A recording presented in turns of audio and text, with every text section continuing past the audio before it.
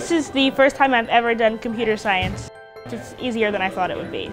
We're using algebra and addition and subtraction and things that we already know to ultimately create a video game. I made a game called Space Survival where basically you were just dodging asteroids and trying to catch fuel tanks. There's a player, a danger, and a target.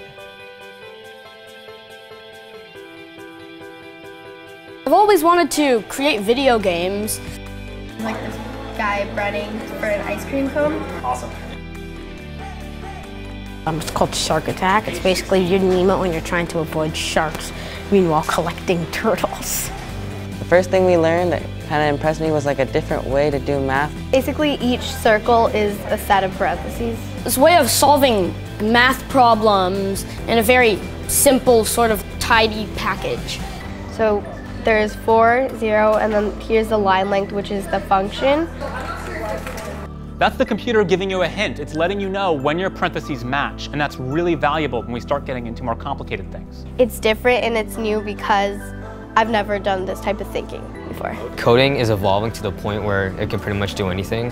Programming isn't as hard as it seems. It's actually really easy when you follow this. It's just really a concept that you can apply to everything and everything. I just love working with this.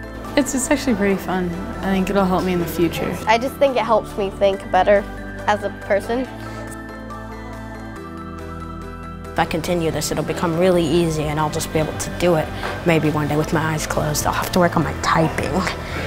It kind of like pushes me when there's like some kind of invalid syntax.